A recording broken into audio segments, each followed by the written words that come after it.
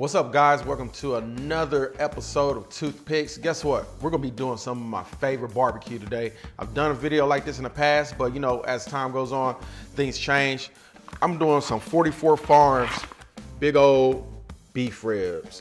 Stay tuned, this is gonna be fun.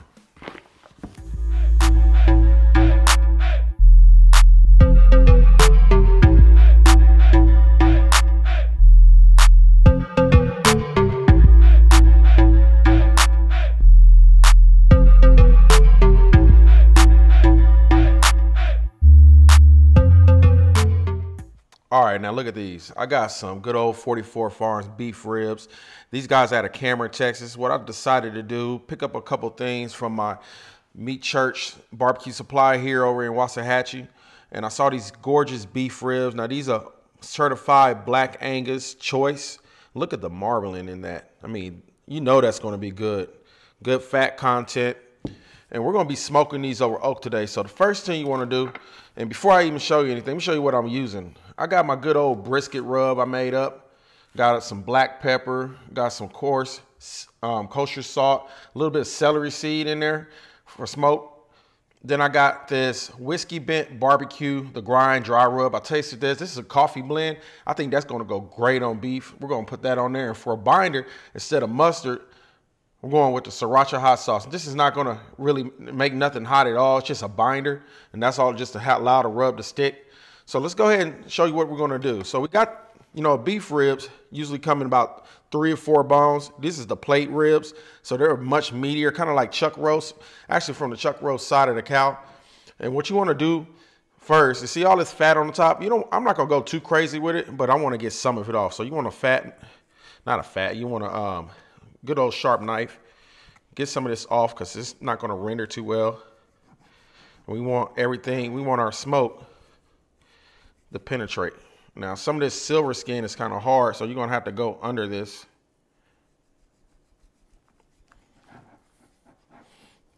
And get that off.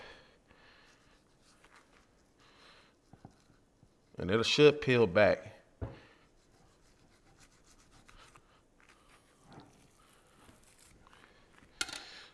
See if I can peel some of this off.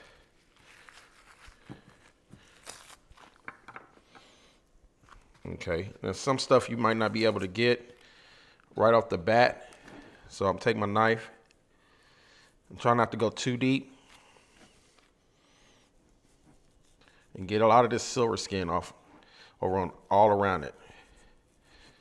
So I'm gonna go ahead and trim this up a little bit. It's gonna take a little time and then we'll come back and we'll season it. All right, so I got these beef ribs trimmed up about as much as I can take without taking off too much meat.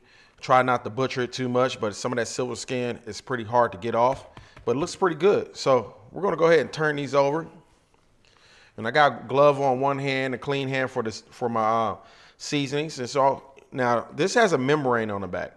Now, unlike pork ribs, you do not have to peel this off.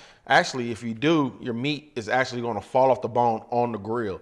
So by keeping this on, it keeps your meat intact on it. So I don't really have to season the side, but I like to season everything. So I'm gonna put a little sriracha down, rub that in on the back.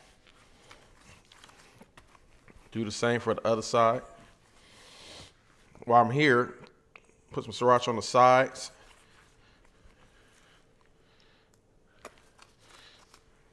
All the way around. Just for this side, so I can go ahead and season it at the same time.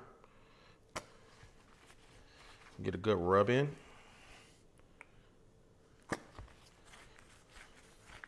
Now this is gonna add some packing flavor.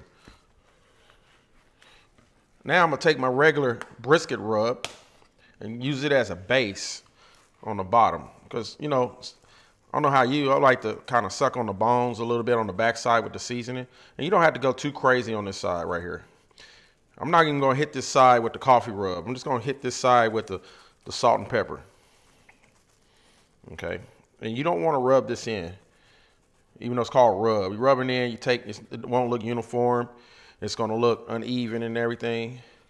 Now I got that right here. And while I'm up, let's go ahead and hit the sides.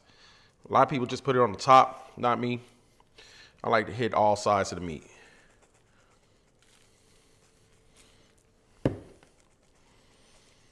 It's gonna be good. I'm trying to tell you, I love beef ribs, just like brisket on a stick. Go ahead and get this other one. This one's a little bit bigger. Now, you know, beef prices they have went up here, especially here in Texas. I think maybe around almost $5 a pound, depending on what you're getting. All right, so now I'll turn these over. We're gonna hit the other side with the brisket rub. And I'll stay about maybe 6 inches from the top. Try to get an even coating. If you go too close, you only hit one spot. Get a good, this beef is thick. Get a good coating on there, okay? This will give us a great bark. Oh, you know what I forgot, guys? Guess what I forgot? Sriracha.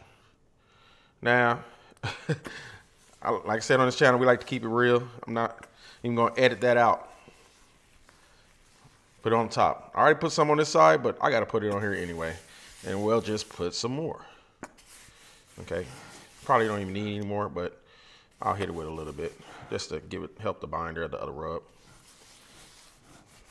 For slipping. But that's barbecue. Correct your mistakes, and I'm able to correct it right here. All right, give it a little more coat. I already got some on there, so I'll just give it a little more. Okay. Now over here, yeah, we're gonna load up.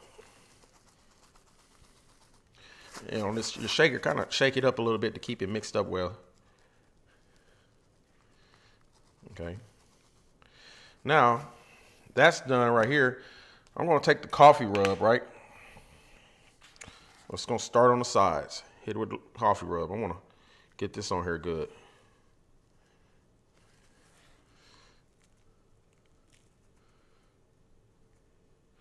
Now for that, instead of rubbing, just pack it in, okay? Or you can use a little technique like this. Kind of do the sides and pack it in. A lot of times, you know, that's a little small size, so you'll just take it up. Kind of do that for brisket when I'm doing it. Okay. Pack whatever's in. And now we're going to come across the top.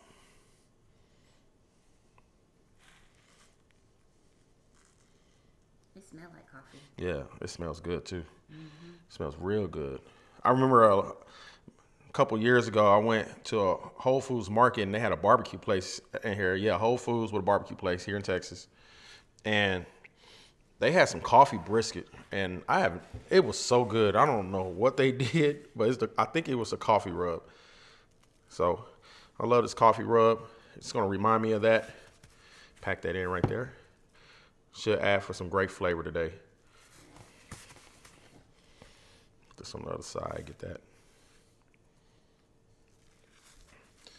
When you bite, see, I kind of visualize when I'm eating. When I bite into this for somebody else, I got that side already. With somebody else, I want them to taste that flavor and that crunch in every bite from all around, no matter where they're eating the ribs from. Good coat on there. Hit the edges and all the way around. It's not gonna hurt. There's so much meat on here. Not gonna hurt. Okay, and I think that's about it. I'm gonna set this, take it from the bottom so I won't mess up my rub. Let this sit out for about 20 minutes. While we're doing that, I got the smoker rolling. Show you what I did outside, explain that, and we'll put these on. Meet me outside.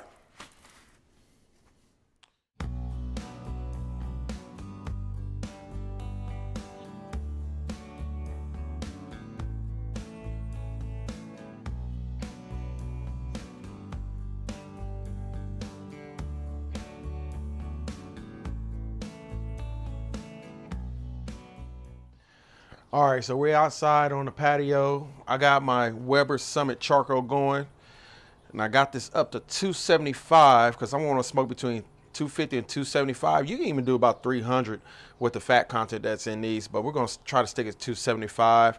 Have nothing else, no devices going on. I'm going to do this old school without any control temps. So what I basically did is I took some charcoal, put it on the bottom. Took some unlit charcoal in the chimney. I put that in there and lit it up. Put some oak all around it. Then put my diffuser plate on there. Put a water pan in there. Brought everything up to temp. And this is what we got. All right, so let's go ahead and open this bad boy up. Ooh-wee. So I'm going to set these beef ribs. I'm going to just set them side by side. Well, not even side by side. Let's just put them like this, opposite of each other. Let's put them like that. Now, I want to be able to see this good just for filming purposes. So the other ones I'll kind of put a bit like that, just so we can see it kind of over the water pan. Let me go ahead and turn this other one so I can, there way, most of everything stay over the water pan. And that's about it. I'm gonna come back after about 2 hours and I'll check it, see what it looks like, and I'll spray it, keep the moisture on there. I got a little apple cider vinegar and water with a little bit of hot sauce in it, and I'll spray this maybe every hour and a half, 2 hours. Let's go ahead and get it closed, let it smoke.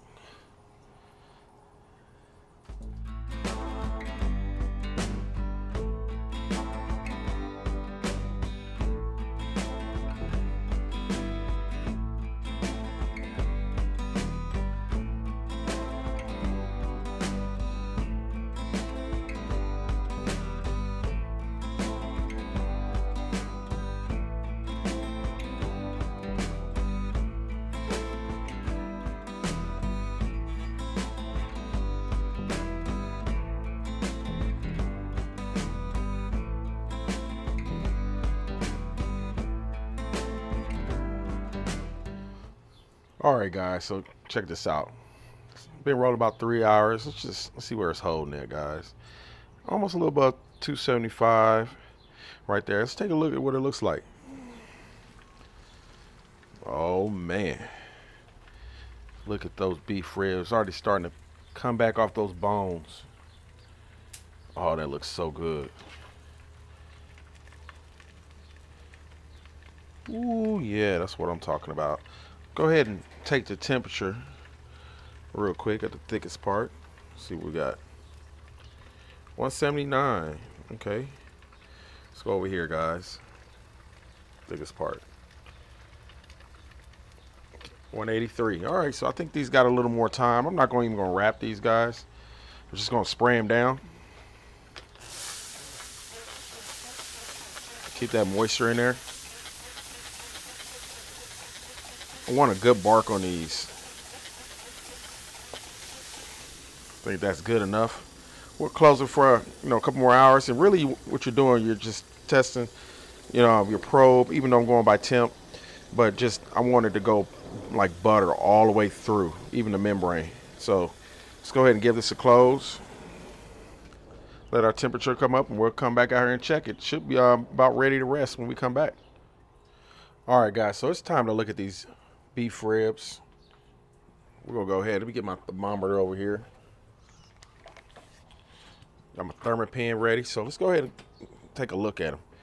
And wow, look at that bark. I'm gonna get real close. Those, I know those got to be done, guys. So I want to take tip. I'm looking for a little above 200. And let's see how this goes in with the thermopan. There it is. 202, 203, perfect. Let's get this other one over here. 204. Now I'm gonna take these off, and I'm gonna wrap them in some butcher paper and let them sit over in my Cambro Fox box for about an hour so they can sweat a little bit and get tender. But if you wanted to, you can let these cool for about 15 minutes or a little bit. Cut them because the fat content is real high. But I'm going to let them rest just like I do brisket, but shorter time. All right, so join me inside while I rest them.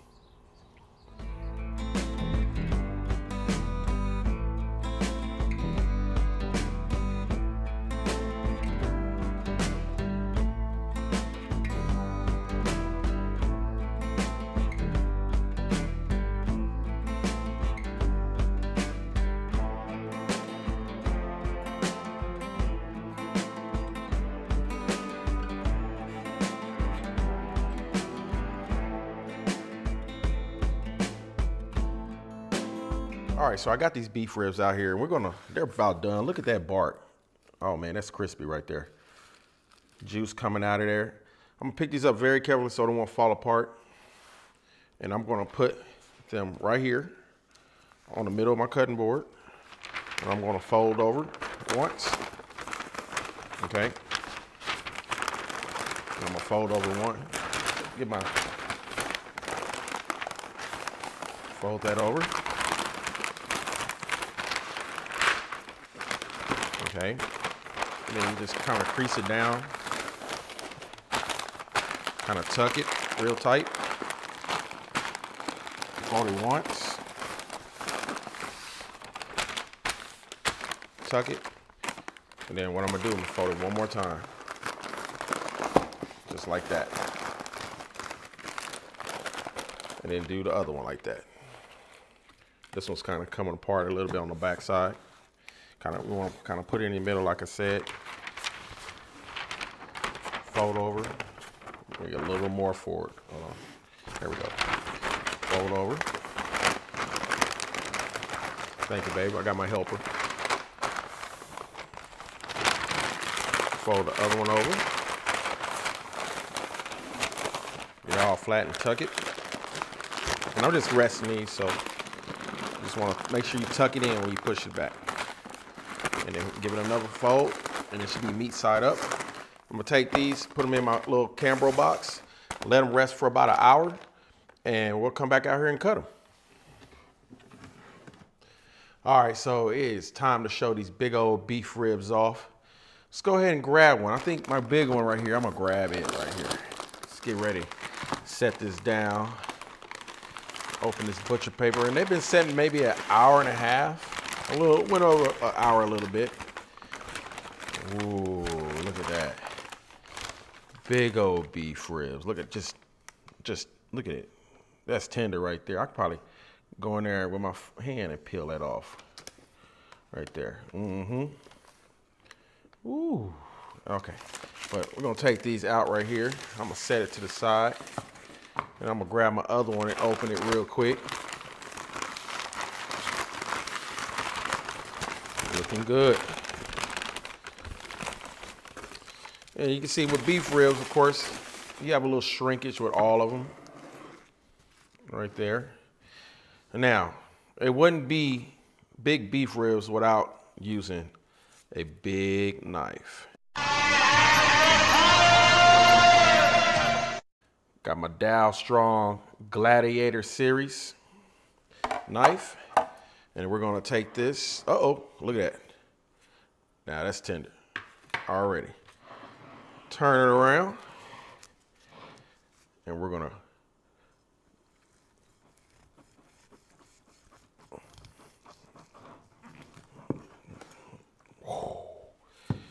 look at that. Heaven.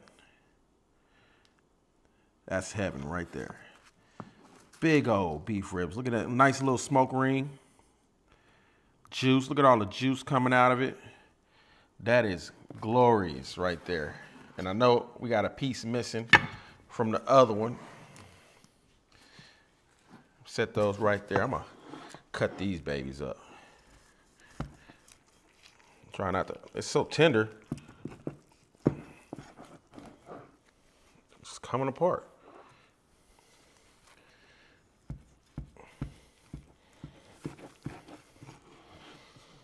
Ooh-wee, look at that. Nice, juicy. Oh, we got a taste tester. That looks so good. Now, I got to give this a try, guys. Okay? Now, I'm going to take a little piece off. Oh, just like that.